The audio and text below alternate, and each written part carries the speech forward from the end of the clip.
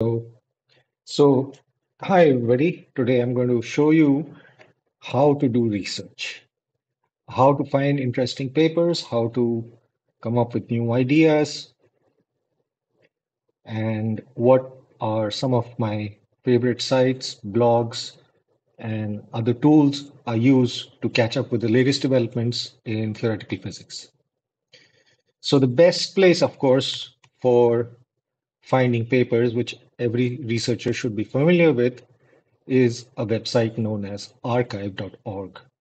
Now, arXiv is a completely free service uh, which is run by Cornell University, and researchers post their latest work here in the form of what is called a preprint, which is a research paper which has not been peer reviewed yet. And that is what it says here. So, for instance, if you are interested in, let's say, high energy theory, you could open high energy theory, right? And you can see there are going to be thousands and thousands of papers on here. And let's say we don't want to look at all of them, right? We want to see what's going on in recent months. So there are a few different ways we can do that. There is a browse option, there is a catch up option, and there's a search option. Of course, if you know what you're looking for, you can directly go to the search box over here and type in whatever you want to search for. So, for instance, let's say you want to search for loop quantum gravity. Well, let's see.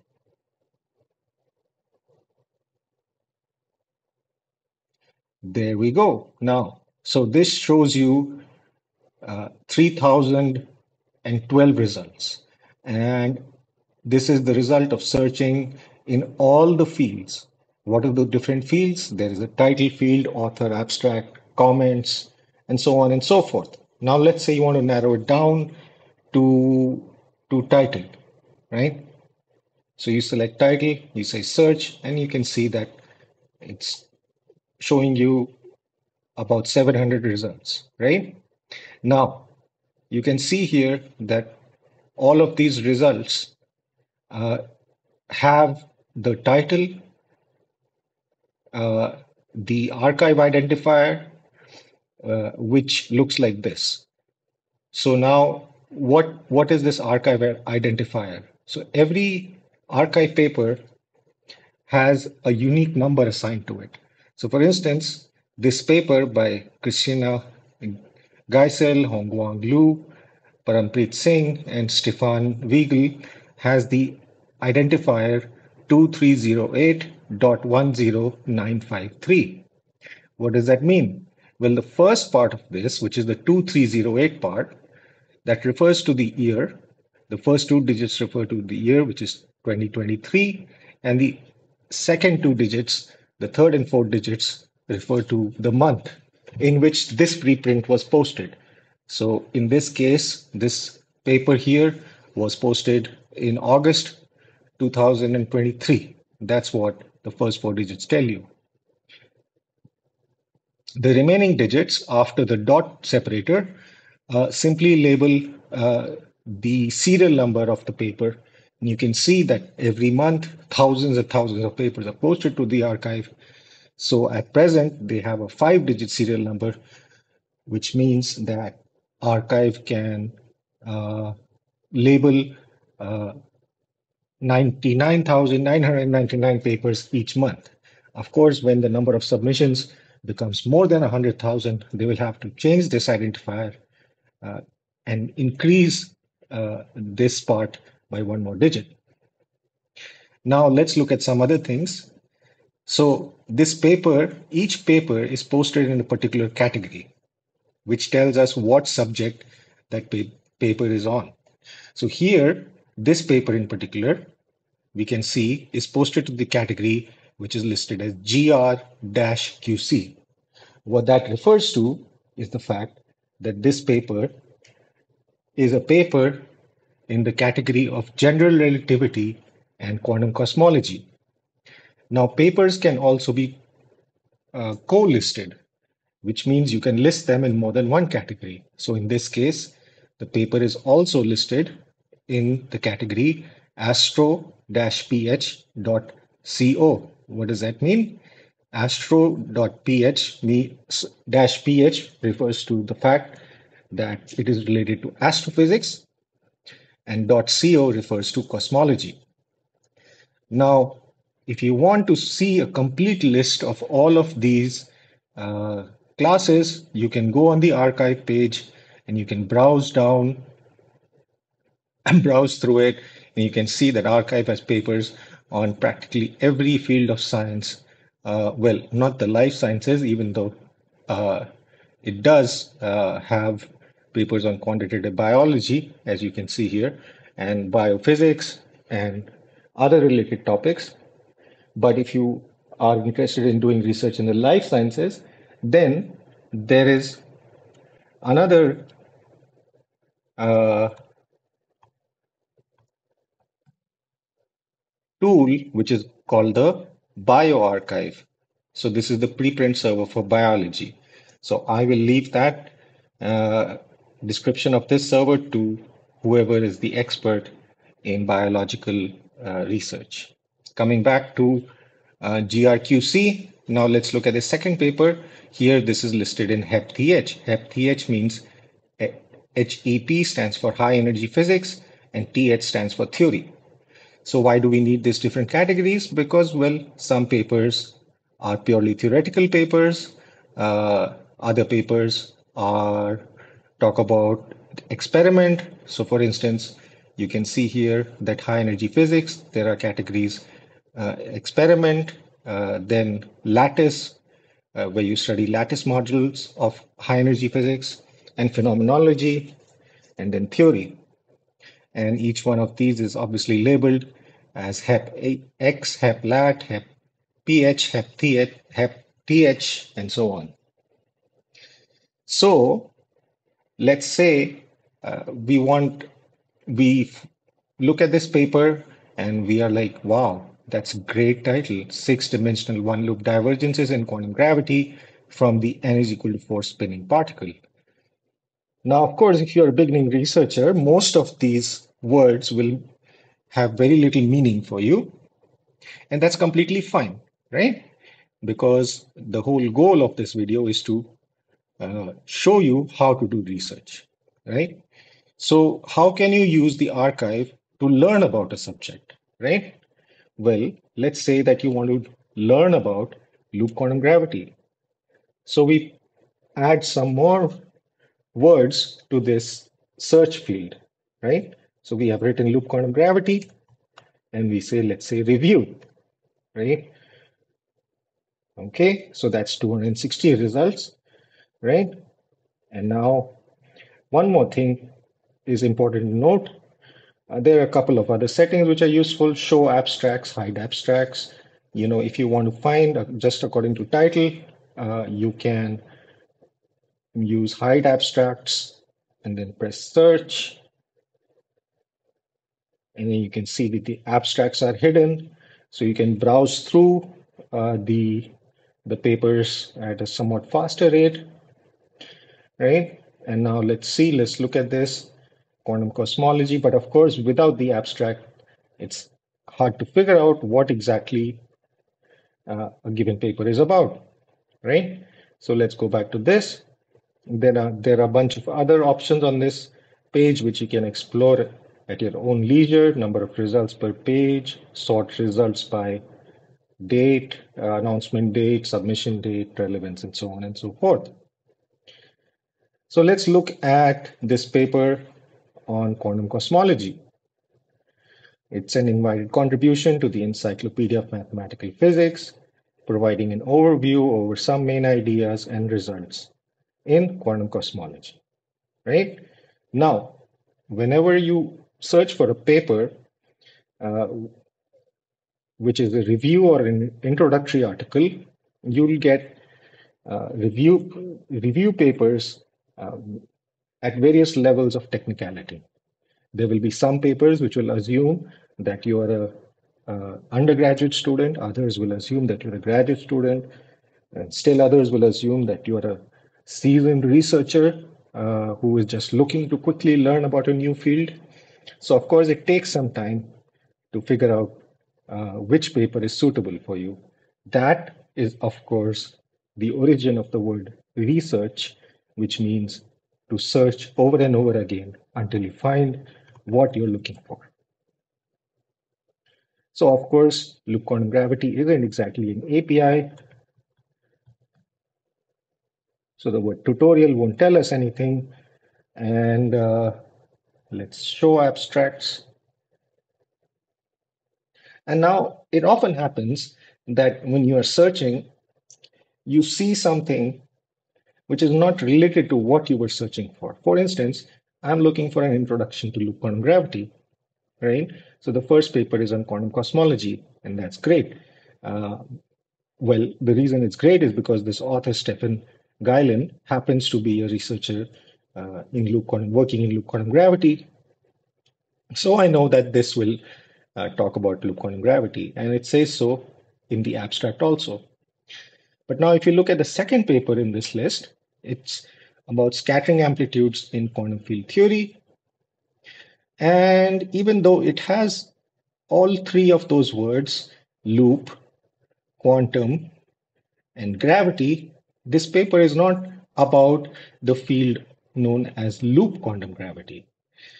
It's about the loop here refers to uh, Feynman diagram expansions at multiple loops, and quantum gravity just refers to the overall field of quantum gravity.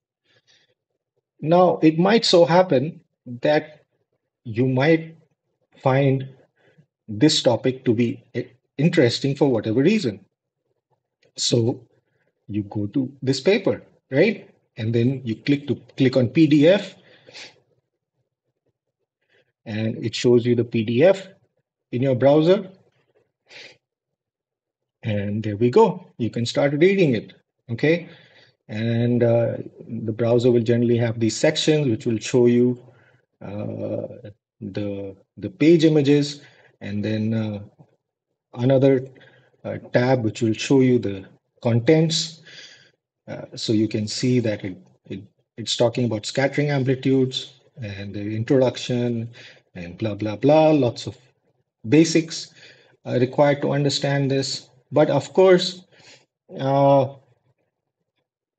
depending uh, uh, on your understanding of the topics, depending on how much you have studied and read so far, you may or may not be able to understand what this paper is about, right? So, for instance, but a good review paper will, in general, uh, provide some guidance, some pointers uh, to readers, which tell them what level this paper is or this review is aimed at.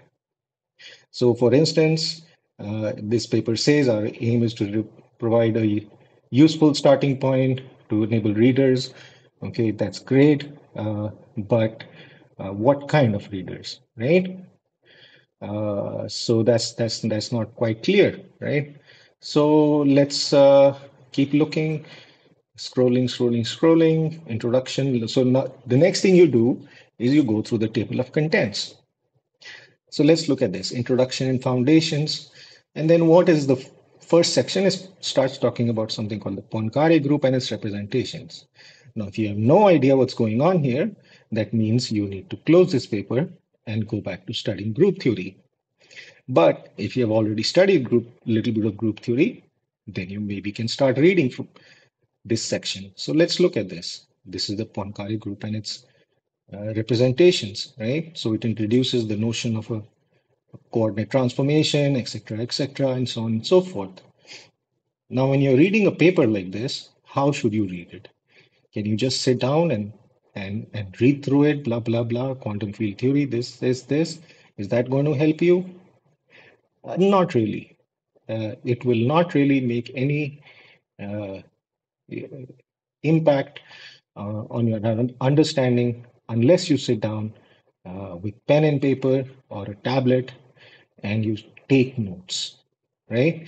So, for instance, Uh, you write down what these equations are in your own notebook, and uh, what will happen is that in any such paper, generally there will be many steps which are not explicitly worked out.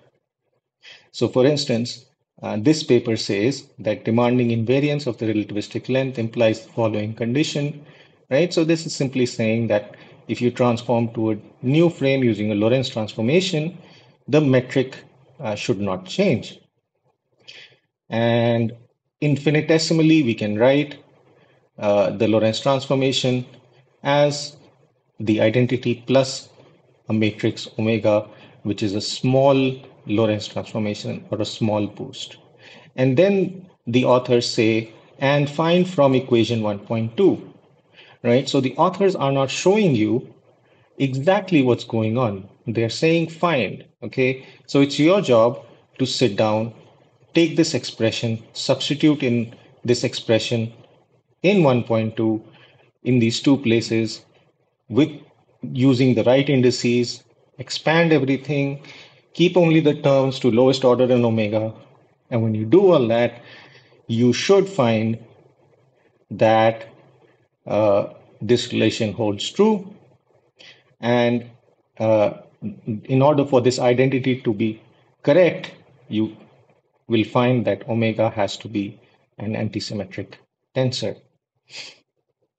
So without taking notes and without working through these missing steps, you will not understand what is going on. Okay, so this is very, very important. Now, other than so this is arXiv, and of course, now you might be asking yourself the question, what if I have a really great idea?